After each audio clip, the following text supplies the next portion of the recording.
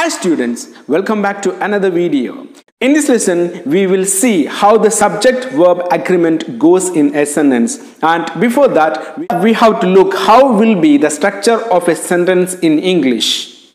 A sentence has two parts. One is the subject and the predicate. Subject also we have discussed in the last video. Those persons, I, we, you. I here is the subject, run is the predicate.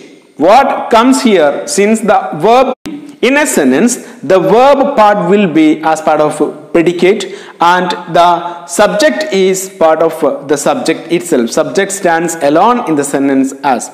And for example, he has passed the exam. For example, he has passed the exam. He is the subject and has passed the exam is the part of predicate. Auxiliary verb has functions as a supporting verb or a helping verb for past. So past is the main verb there. So this part of sentence is known as predicate.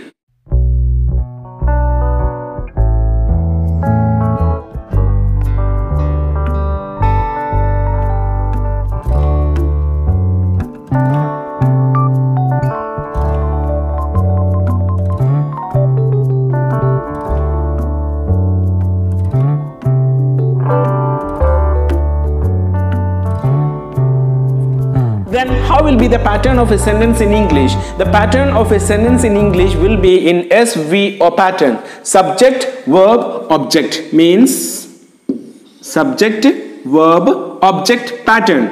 Subject will be at the beginning. Subject, verb, then object.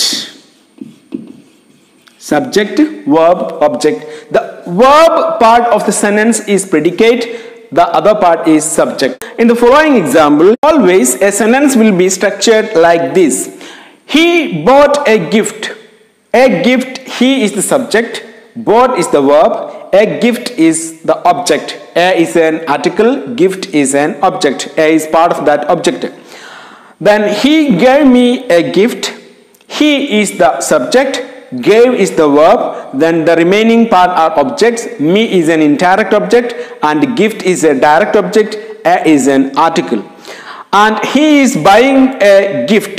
Here you can see here gave and bought are main verbs in this sentence, and in this sentence you can see here is used as an helping verb, that means an auxiliary. So this auxiliary is part of this verb, main verb. So he is a subject, is buying is part of the verb, and a gift is part of the object, and a is an article in the sentence. So these will be sentences in English will be written like this in subject, verb, object pattern. These will be changed only in the passive voice. We will do a lesson on passive voice and active voice.